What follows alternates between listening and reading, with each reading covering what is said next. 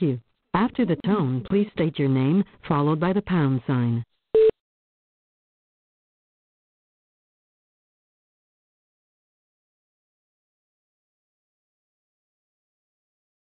You will now be placed into the conference.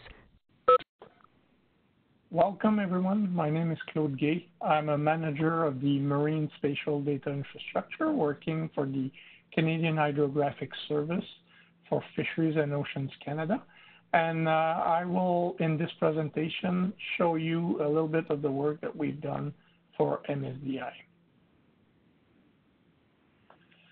What is a Marine Spatial Data Infrastructure, which I will call MSDI for short from now on? It is built on what we call the AAA, which is the authoritative, accessible, and accurate data. It is supported by 4 pillars: the standards, which ensures the interoperability and the sharing of the data. The second pillar is data and applications and metadata that ensures that data and metadata is discoverable. Third, the infrastructure itself. That's what supports when people are accessing our web presence. It is what they're using that sits behind the applications and supports us. And finally, the 4th pillar is the governance, and it is the last but not least. Without governance, this exercise is a little bit futile. We need to know what we're going to do, how we're going to do it. We need a build on the expertise that exists and actually ensure people or users that this is for their use.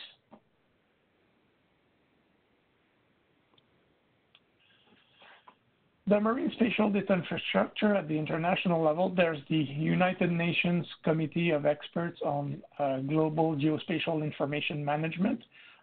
They have a Marine Geospatial Working Group, as you very well know. There are 3 advisory bodies to this Marine Geospatial Working Group.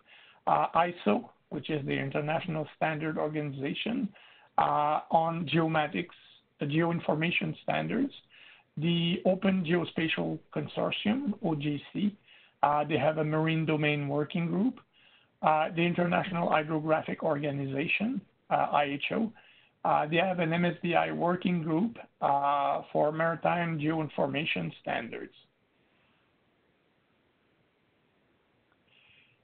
About 4 or 5 years ago, we, under the MSDI working group under IHO, we did Canada an MSDI comparative study. It was led by the Canadian Hydrographic Service. It was presented to the MSDI working group in January 2016. It is available at the link that you can see on the IHO website. The idea is we wanted to learn what has been done, where people are, how did they finance it, what's the best practices, what are the standards used, what it is that were successes and what were failures, so we can learn from them. So we did that study for the IHO. There were 36 member countries that were part of that working group. If I remember correctly, we had 24 answers from countries that reported they had some kind of an MSDI under development.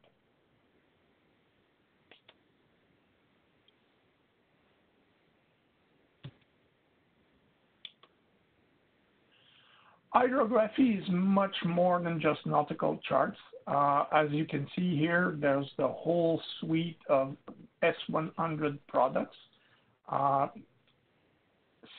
has also been involved in the development of the S121 standard, which is paramount in the development of rights, restrictions, and ownership. This is an integral part of what we're trying to do under the MSDI and will govern a whole series of applications that we're producing.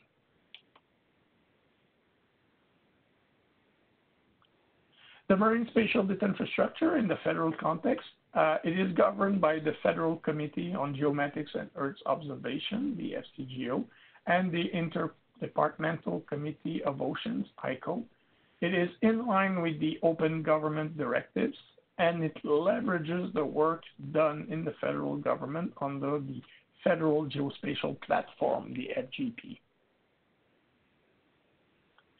What is an MSDI for? It is for us within DFO to clean up the house, data-wise, metadata, and applications.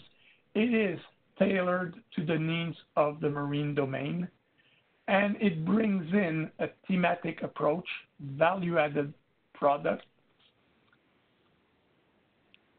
and metadata processes. For the metadata, we conducted an extensive session of training for DFO staffs in early 2018. The metadata training materials available on our DFO intranet website, what we call our web presence. The intranet website provided materials, forms, software, presentations, recorded WebEx sessions. The idea is to enable the staff we train to become the next generation of trainer.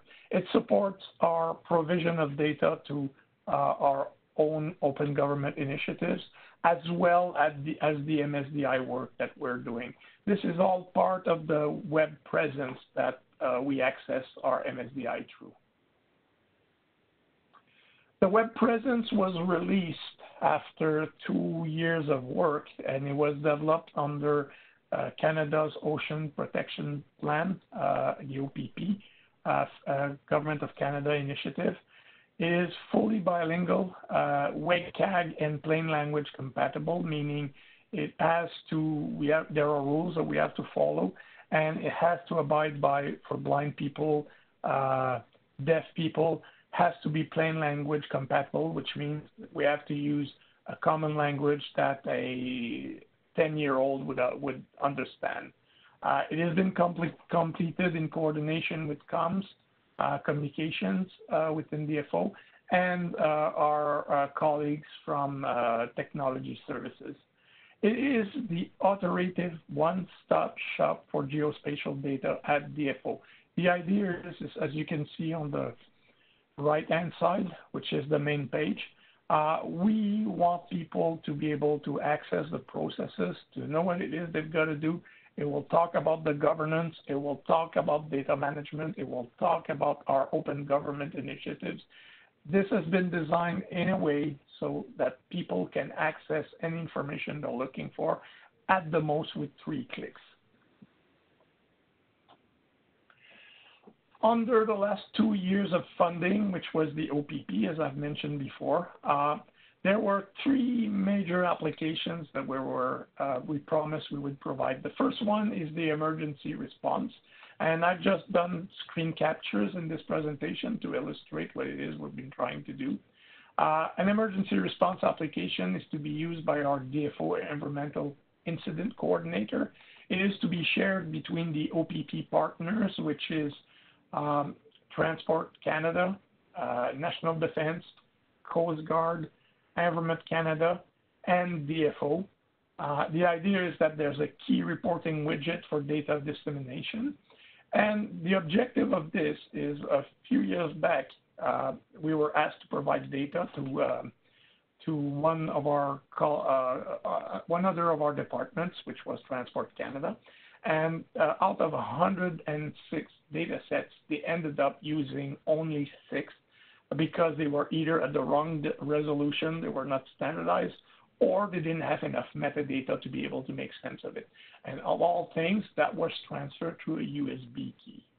So the idea was to make this accessible to the multitude of departments so that when an incident occurs, you would be able to identify a zone where the incident occurred and get a report of what's available and take the data and leave with it, or generate a report that could be used for whatever purpose the incident has provided. That application has been delivered and is currently available for use. The second application is a DFO Marine Data Viewer. The objective of this one is to actually be not only a catalog, but be a discovery tool for every data set that DFO has, wherever it has it, MSDI, the open government initiatives, or anywhere else, even internally.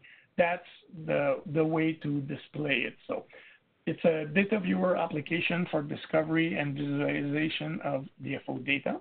It is being currently developed for internal DFO use and is almost ready. That one will be released within the next couple of months.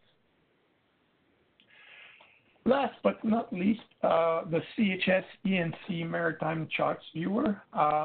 What we wanted to do here is we wanted to provide the look and feel as a base map of the Canadian electronic navigational charts within that application, that MSDI environment. So we created a base map layer accessible to the public at lower resolution, and within DFO at much higher resolution. So our scientist colleagues could actually get a lot more than what's available out there. We have also implemented this lower resolution at the Federal Geospatial Platform and Open Government. We call it NONA 100 for non-navigational 100-meter bathymetry. That one has been released and is approved as well, and it's actually generated straight out of the Canadian Hydrographic Service servers where we host the data, which is the whole principle behind authoritative data.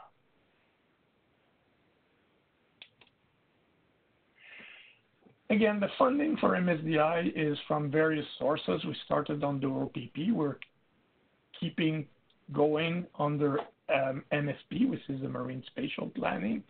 The opportunities here is publication of interactive bioregional marine atlases, leveraging our GIS Online. The storage of bioregional marine atlas data products. It's not a broad solution. We want to store final data, which are products. It's to facilitate the publication of an atlas data through the various means, which is the Open Government or MSDI. We have contracting for that atlas development. There's going to be 4 regional atlas and 1 national one. Information on how to publish is offered through our intranet or web presence. The MSDI data workflow. This MSDI product that we're generating can serve many masters. As an example, as long as the product can be served on external platform via MSDI server, our user must provide adequate metadata prior to submission. The standard that the Government of Canada has to follow is ISO 19115-2003, what we call the Harmonized North American Profile, which is a subset of the North American profile that we use when collaborating with our American colleagues. MSDI is a national enterprise GIS approach. There's no regional stream within MSDI. It's all handled at the national level. And the idea is we provide first to MSDI to provide access to as applications. And once the data is there and the web map services have been created, you can provide to other initiatives or even international initiatives. I would like to thank you for your time. For any questions, you can contact my director, Chris Hemingway, which is Director of Hydrography and MSDI, or myself, Claude Gay, Project Manager for Open Government and the MSDI at DFO. You can see the rest of our team, and we got a generic email address that we use for everything that we do. I would like to thank you so much for your time.